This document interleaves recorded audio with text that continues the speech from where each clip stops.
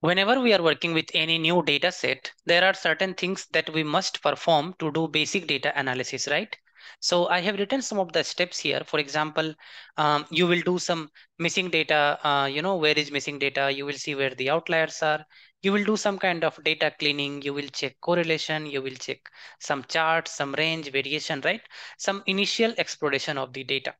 So unfortunately, all of these things need code. Even pandas give some of the things, but we need to write code for most of the things, right? So today I'm going to show you one tool where without writing a single line of code, you can do much analysis of any given data, and you can also export that code. Okay. So without any delay, let's go ahead and try to do some kind of data analysis using that tool or using that package. Okay. So where I am inside my Jupyter notebook. Let me go here inside my Jupyter notebook. And here, if you see, I have installed a package called detail. Okay. So the name of the package is DTALE tail. Okay. So normal pandas I'm importing, then detail I'm importing. Okay. Both these things I'm importing.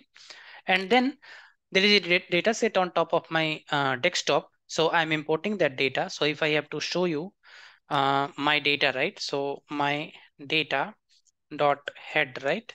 So this is basically a car's data. You will see brand, price, body, mileage, engine type, registration, year, model, etc. Okay. What I'm going to do is I'm going to not do the data analysis using pandas, though I can do that. But as I told you, there is a tool which makes your life easy. So I'm writing here dt is what I have imported this package as, and then I'm saying dt.show my data. Okay. So it is opening something like this. And here we will ignore this warning for now, and we will just go ahead and open this in a new tab. Okay. So I will click here and it will give me an option of opening in a new tab. See here. So let me go here and open this detail thing in a new tab. Once we have opened our input data in a new tab, right? Then we have many options here. So let me show you options one by one. And first of all, as I told you, initial things that we want to see, right? We want to see the describe of the data, etc. So let's go here and click on this and say describe. At the moment you say describe, right? You don't need to write any code. You just come here and it gives you total number of rows, count, missing, minimum, maximum, etc. Volkswagen is 899 times, Mercedes-Benz is 831 times, and so on and so forth. Okay. Click on value counts. It will show you a chart like this. Okay. And Volkswagen is like 899 times, Benz is like 831 times, and so on and so forth. Okay. Note here, guys, here you can give your own filters as well, which column you want to aggregate and what you want to aggregate. The most beautiful thing why I'm showing you this is you can click on this code export. At the moment you click on code export, right? It will give you all the part of the code that has been used to generate this particular chart. Now very easily we can take this and we can plug in our solution. Okay. So play around with the filters and with the options here, export the code and plug in into the solution. Okay. Let's close the describe. Obviously you can select and unselect from here. And let me go here. And in my data, suppose I want to, so this is Mercedes hyphen Benz, right? Mercedes hyphen Benz. Suppose I want to keep only the text. One kind of data cleaning I'm talking about here. Okay. So I want to keep only text. I do not want to keep this hyphen. So let me go here again. And I will do, this time I will go on clean column. Okay. Click on clean column and select the column as, let's say, brand. In that brand, what I'm going to do is I'm going to say keep alpha only or remove numbers or whatever you want to keep. Okay. Drop, stop, word, normalize, many things are there. For example, I will say keep only alpha. Okay. And then I will say create. So at the moment I say create, you can see here brand is the original column, brand created is the new column, and here Mercedes-Benz hyphen is gone. Okay. Obviously we can replace that with a space as well. Now you might be wondering what I will do, I mean, with this data and how can I export this. So very simple. You can simply go here on action. And I think here only you can export the data. Summarize, feature analysis, settings, highlight. Somewhere there is an option for data export I had seen, and that's definitely there. Okay. So see here export. At the moment you click on export, you can go for CSV and your data will be exported. Okay. So this is one way then we did the data cleaning and without writing a single line of code and we got our clean data.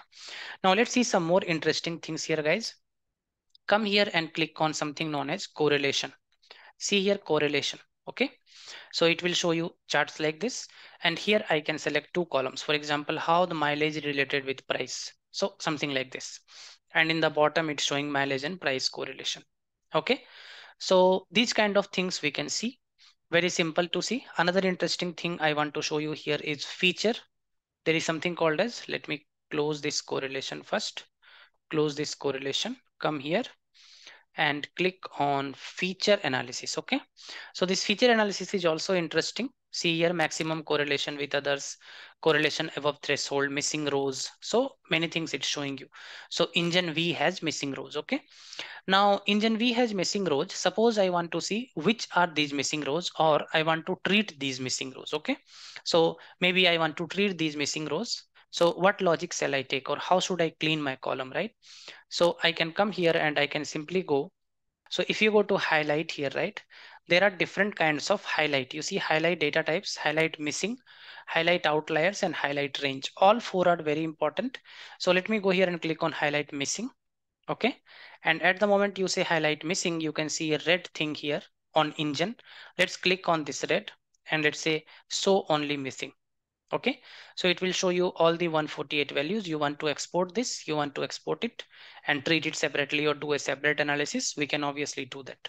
Okay, so let me clear this for now and let me go here and let me clear this as well. Highlight missing. Okay, so in highlight there are multiple things here. For example, highlight data types. If I click on right, so it is showing me these are the numerical data types. If you take your cursor, it will show you like this: numerical, float, or whatever it is, right? String and all. Now let me show you one very important thing here known as charts. Okay, so in charts I will go here.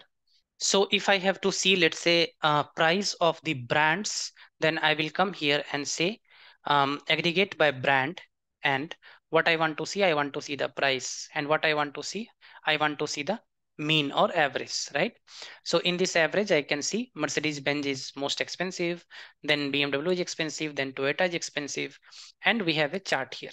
Okay, so we want to save it, we want to export it, we want to export the code. So you can see here a few options: copy link, export code, export chart, export PNG, export CSV. So all these things we can do it from here. Okay. And one more thing I want to show you here, guys, is you can come here always and you can just in the highlight one important thing here, highlight range, right? Suppose I want to see price and I want to see greater than some number, let's say 20,000. Okay. And I want to see apply. So you can see here all the 20,000 greater than price has been applied, and we can simply go and do some analysis. We can export it in this way. We can put here custom filters, right? So if you go here, right, you will see many options. For example, custom filters, for example, many things that I did not show you, right? So what has happened just now is we are able to do a lot of initial data analysis without writing even a single line of code. And of course, as I showed you, you can export all these code pieces and all your export analysis, also the charts and graphs. Okay. So this way, this package detail makes your life easy.